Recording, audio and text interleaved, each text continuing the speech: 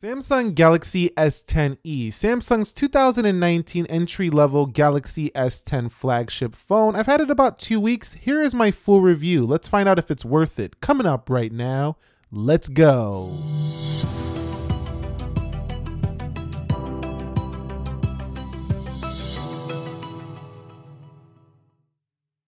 So let's kick this review off by talking about that front display dominated by a 5.8-inch dynamic AMOLED display. One thing you will notice is there's still a chin here for the Galaxy S10e. We're not quite at that bezel-less all-screen display, although we are making progress. We are getting there. At the top, very thin bezel up at the top there, but you're going to notice that little cutout where we do house our camera. At least Samsung did not put a notch, which kind of differentiates this phone from the other devices out there. We do have our SD card slot microphone hole at the top. At the sides, we do have ourselves a fingerprint sensor integrated within the home button. You could see right there. It actually works very well. And I did want to point out there is the volume rockers and the Bixby key off to the left. We have antenna lines on both sides. So you could see one right there and then on the other side right there. Just want to point that out. In the bottom, there's more antenna lines, but we do have our speaker grill off to the right, microphone hole for talking, USB-C and headphone jack. The back is dominated by the Samsung logo as well as the dual camera, which looks pretty similar to the one on the Note 8 without a fingerprint sensor off to the right. That's pretty much it in terms of the design. It's compact, it's a shiny phone, and it's pretty grippy as well, but you probably still want a case on this phone. At the top front, you can see we have our little speaker grill. I think the Galaxy S10e, the first thing you're gonna notice is how light it is. 150 grams, and this thing is like Pixel 3 light, so you definitely have a light phone here. Now, in terms of display, I noticed that it's scratched up really easily already. Well, not the display itself, the screen protector. So Samsung pre-installed screen protectors. Some of them aren't even. My S10 one's not even, but yes, get a third-party screen protector if you want to protect this thing fully. This does have Gorilla Glass 5 on the front, so the display itself should be fine. Overall though, glass phone, it's still fragile. This is not a rugged device. Keep this thing protected if you care at all about your investment. Display quality. We have a dynamic AMOLED display at 5.8 inches across, plenty of resolution here, over 400 ppi. It's very easy to pull down and just get to your controls on this more compact Galaxy. It's not a tiny phone, but it's more compact than the other devices. Brightness is plenty good enough. It gets plenty bright, and even sunlight, it'll jack up the nits and you'll be able to see it. Night mode has been exceptional, well, at nighttime. The cutout at the top of the display, the little hole punch, is it a problem? I haven't found it to be, but if you're the type of person who's definitely the person who looks at little details and sees those little things, your eye naturally just goes to that, it might bother you a little bit when you are pinching and zooming in on photos. You can see the little cutout in the display. Also, if you're watching video and you pinch to zoom, you can see that little hole in the display. But I think for most people, they'll get used to it. It won't be a big issue. I found it to be the case for me. Now, in terms of vivid and natural modes, this is what you can tweak the display like. So really, you have either really saturated or a really natural looking display for your Galaxy S10e. This one also does nice landscape mode, which is awesome for a phone this small. A lot of other phones this small don't do landscape mode, but this one does. And you can see that you do have gestures on this display. Text is plenty sharp at 438 ppi. It's not quite as high as the Galaxy S9 of last year, but still, it's not a big deal. Most people aren't gonna care. It looks pretty great. Now, the flat display here has an edge panel, so that's nice to see. Overall, this flat paneled Galaxy S10e is compact. It has a beautiful color saturation and natural look if you want it. Overall, most people are going to enjoy this display.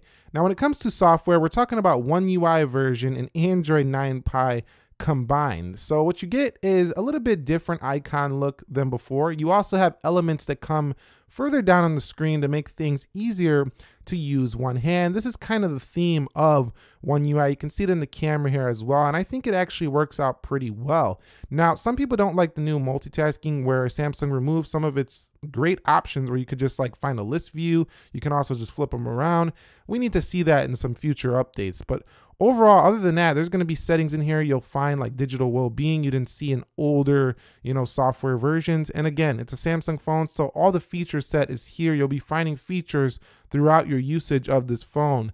The most important feature I found was night mode though. This thing was awesome to use, very functional, very useful, especially at night. You don't need a theme to theme out your phone to get a night theme on this phone. It's already built in. The wireless power share is also a nice feature where you could share power over to a friend's device. So that's Android 9 Pie with the One UI. It's a cleaned up version of the Samsung software. I think most of you will have no issues with it, but some people are complaining about a few little features. I think Samsung will rectify those in future software updates. Now, in terms of performance, we're talking about a Snapdragon 855, also known as the SM8150, octa-core CPU, blah, blah, blah, 6 gigabytes of RAM, blah, blah. What does this even mean? Well, this just means that this thing is a snappy performer, and we expect this in 2019. The Galaxy S10e is one of the fastest Samsung devices I've ever seen, as is the S10 and S10 Plus. So I don't think you're getting a lesser phone here just because you get the S10e. This thing is a blazing fast little pocket performer. Now we have a dual camera here, variable aperture camera at 12 megapixels plus a 16 megapixel ultra wide camera. They axed the telephoto for the cheaper model, and I'm not upset about it because I actually find this one more useful, the wide angle. I think it's going to make for more creative shots.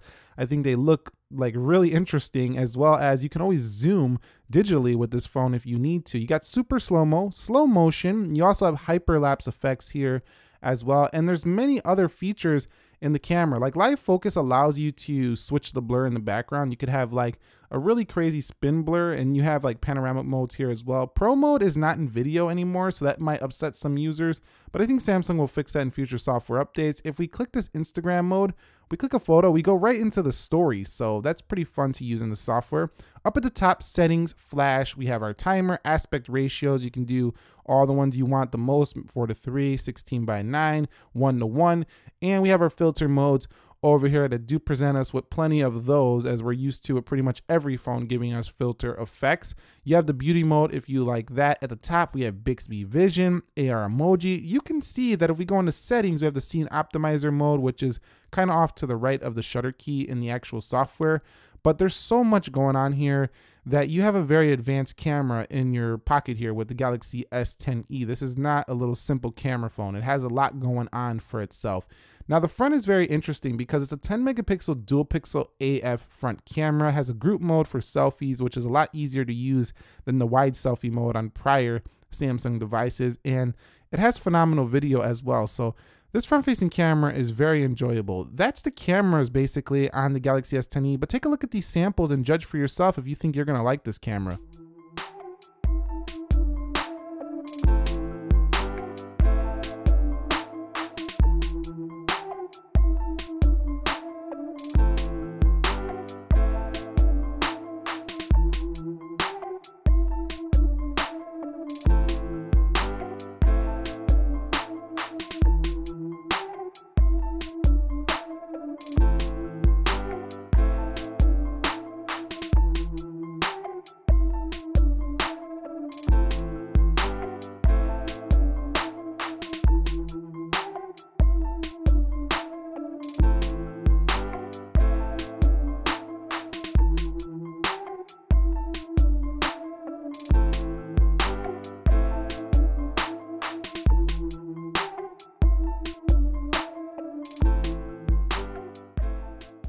So let's quickly brush over storage. We have 128 gigabytes standard, so the S10e is not messing around when it comes to giving you a nice base storage. You can also expand this thing 512 gigs, so you're never going to be in need of storage with this phone. It's got plenty. It's got a great file system as well to manage the storage, and overall I think storage, just the practicality of managing it as well as how much you get, is just excellent for the S10e. At the front, you can see we have our battery life indicator, and it's at 85% right now, but how good is it in the real world? And I gotta say that the S10e has been impressive, but not like overly impressive. It gets me through a day pretty easily with medium use, but heavy users, you still gotta go towards those 4,000 plus milliamp hours like in the S10 Plus, the Note 9, and maybe even the Note 10 coming up soon. So this one is for the average user, the medium user. But if you go into medium power mode, you can definitely get almost heavy user status battery life, as it does save tons of battery life. So utilize these power modes if you are going to be using this a little bit more than average use.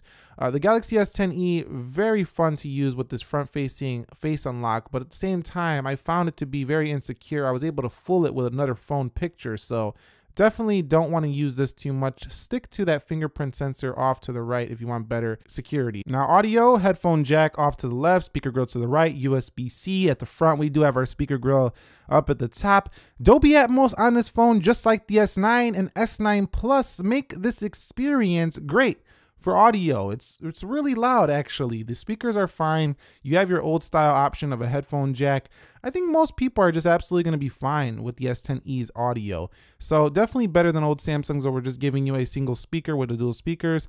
Now, phone call quality is something I want to mention in this review as well. It's been excellent. You can see I'm full bars right there. Definitely much better reception than I've seen on some competitors' devices. So people had no drop calls with me. I had no drop calls with them. I was happy as heck when it comes to the phone call quality. So Samsung Galaxy S10e represents an excellent value for the price point. At $749.99, you get an awesome ultra wide angle camera, a thin design, a light design, an excellent display, pretty solid battery life here for the Galaxy S10e as well. So if you're the type of person who demands a very nice phone but also demands a lower price point, I think the S10e is perfect for you. If you demand the best Samsung you can get, this is definitely not it for you. If you want a compact phone and you want a modern device like from this year, this is going to be one of your best options. If you found this video helpful, entertaining, informing, do me a favor, click that like button for me. Are you going ahead and picking up the Galaxy S10e, or did you already do so? Comment that down below. Nick here, helping you to master your technology. Be sure to be well. I will catch you all in the next episode. Subscribe for more, and peace.